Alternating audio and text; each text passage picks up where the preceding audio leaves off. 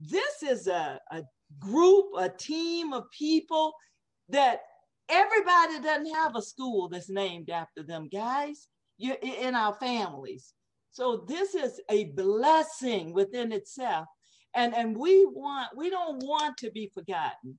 And we want people to know who we are, right?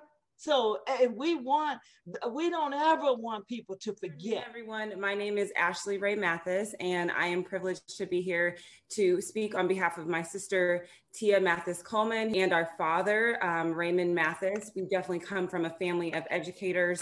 Much like most of you guys said earlier, I think it's very true to say that my mom's first love is kids. And I think maybe her second love is probably Booker Elementary. And so, and all of you guys talking about Kermit Roosevelt Booker, that just rang so true, I think, for Tia and myself.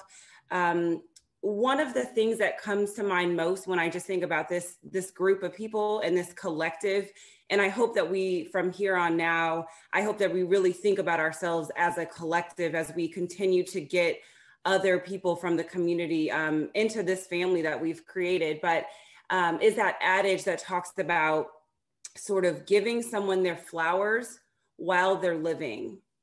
And Tia and I think we have witnessed my mom's her zeal and her passion for educating kids and for educating families for many, many years and for many decades. And for us, our way of honoring her, of truly honoring everything that she's done over many, many years at several different schools, often as the only person at that school fighting for kids, was to have a school or to propose a school be named after her.